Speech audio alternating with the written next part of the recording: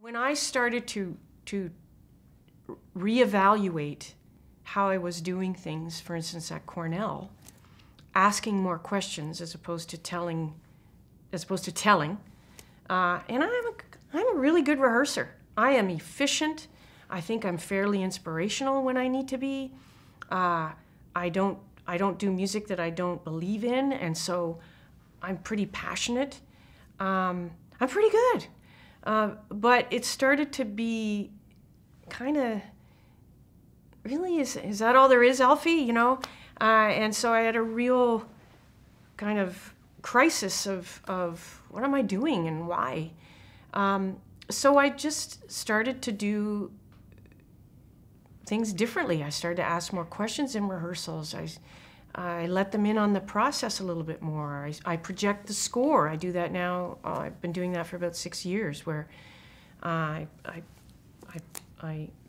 rehearse from the iPad, or the iPad is there with the grad students and the score is projected behind me, and so they see the big picture. I mean, the fact that we're still handing out parts in 2017, is that ridiculous? Is that utterly nuts? Choral people don't do that. I mean, yeah, they've got four voices, but so do we. So why aren't we reevaluating how we make scores? Why aren't we making more Granger scores, for instance, that you know, everybody can see the big picture? So that's why I project the score, and it completely changed how I rehearsed, so that they can look up and go, well, I see that I actually have that. I have the same line with the clarinets, and so maybe see that vertical dynamic of forte that we have. That's probably a lie, right? Letting them in on the secret. You know, I'm not the only expert in the room. There's pushback. There's pushback to that kind of teaching, right? I had students come in when I was frustrated. You know, would ask a question about a phrasing, or you know, a way to interpret something, and I get the blank stare or no eye contact at all. You know, I asked students to come and talk to me. And the pushback was, look, I do some serious thinking all day long. These are non-music majors at Cornell, right? I just want to come to band and play, and I want you to tell me what to do. Wow. But valid, right? Another student said, well, I really don't know what you're asking. You know, I've never been asked to give my opinion before in a rehearsal, so I don't know what you want. To another student who said, well, I don't want to be that guy. You know, I think it's a 4-measure phrase, not a 2-measure phrase. You know, and you know, everybody's, you know. So then, you know, I had to think, well, how can I create a culture of I'm vulnerable, you're vulnerable, it's okay, and I ended up doing it online.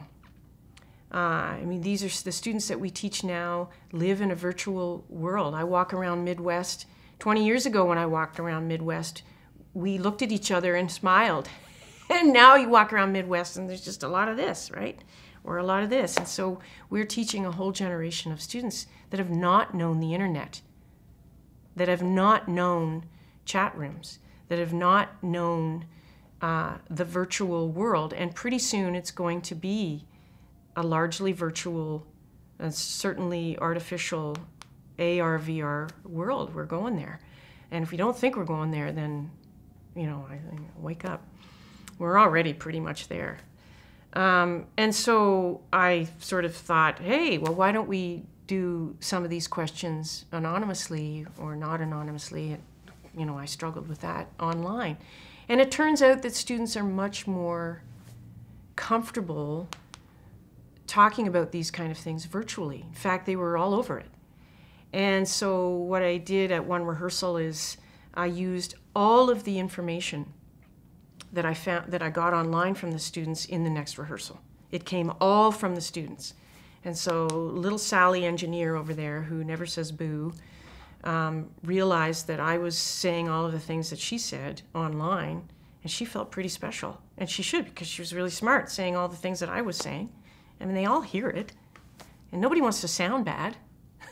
That took me like 5 years to learn, that nobody wanted to sound bad. Why am I yelling at that kid? It's not helping. Anyway.